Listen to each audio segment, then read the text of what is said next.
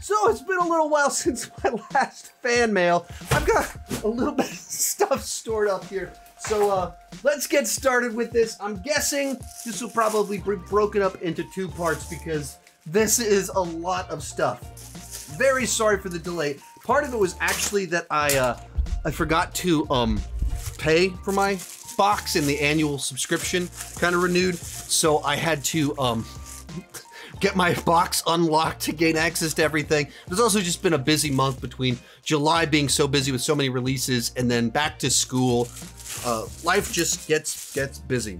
First up, we have a book from Ryan and a note. Oh, this is pretty cool. So this is a book that Ryan wrote, and I guess his boys asked him to write a book where they were the heroes, so he wrote a book for his boys. Well, that is cool. That is, now you're making me feel like I need to do more to do stuff for my kids, but very cool. So you can check that out right there. His book, The Dawn of AI, or Paper War, The Dawn of AI. So there it is. Very nice. Thank you very much for that. That is a cool, fun story.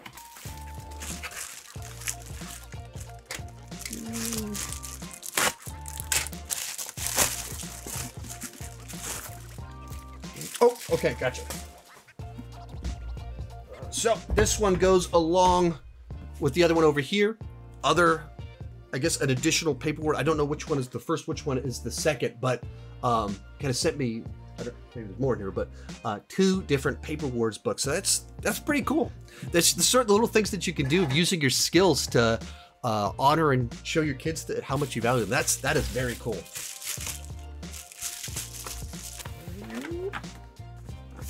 This is from Adam Bryant.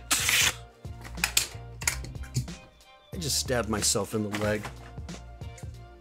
So you guys were always nervous when my kids were in here opening stuff with me. You don't have to be worried when my kids are here. You have to be worried when it's just me. I will get myself very injured on my own. Okie dokie. We have a note.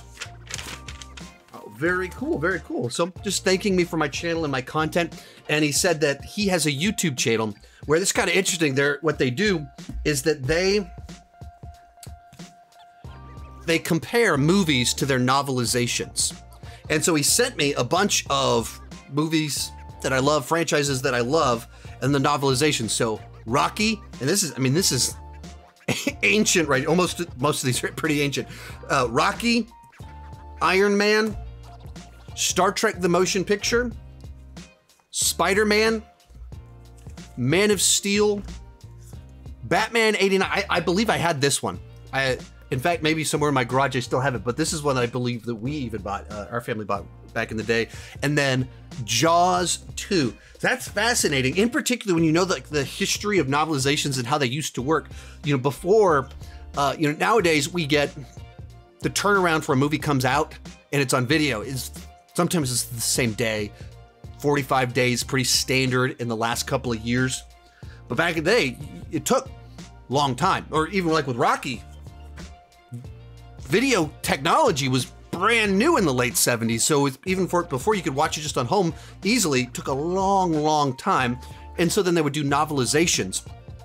And they're normally given a good bit of like freedom to like go with it. Like they don't have the final film even to watch it. The person doing the novelization does not have the movie in front of them because this is before video, way back in the day. So novelizations could be like interesting little pieces of history.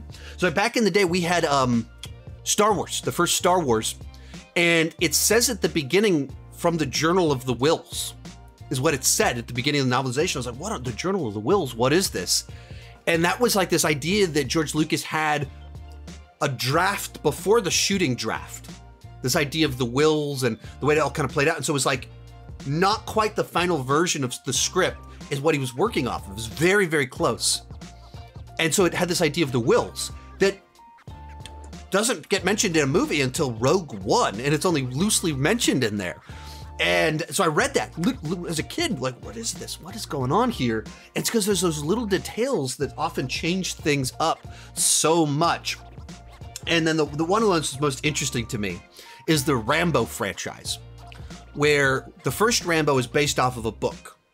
And then 10 years later, they make a movie out of it, and they change the ending. Actually, it's pretty different. There's quite a few changes from First Blood, that's the name of the first Rambo movie, to the book and the movie. There's some changes in there. But the big one is the ending and whether Rambo lives or dies. Movie, he lives, and so it turns into a sequel. They do a sequel to it, and in the contract, the writer of the book said only he gets to write Rambo books. So the scenario comes around where he has to write a sequel to his own book where he killed the character off. It has a very dark ending.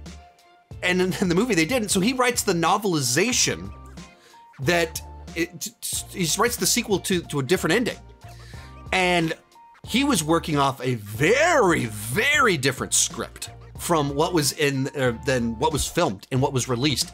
There was a version of it that James Cameron wrote one of the main scripts for Rambo 2, and John Travolta was going to be in a sidekick for a little while. There were extra characters, all this other stuff kind of going on with it, and then Stallone rewrote it, added politics into it, and so the book, wildly different from the movie that you actually see. Same thing happened with Rambo 3. Same thing. Writer killed off Rambo in the first book, writes the second sequel where Rambo's alive. Very different.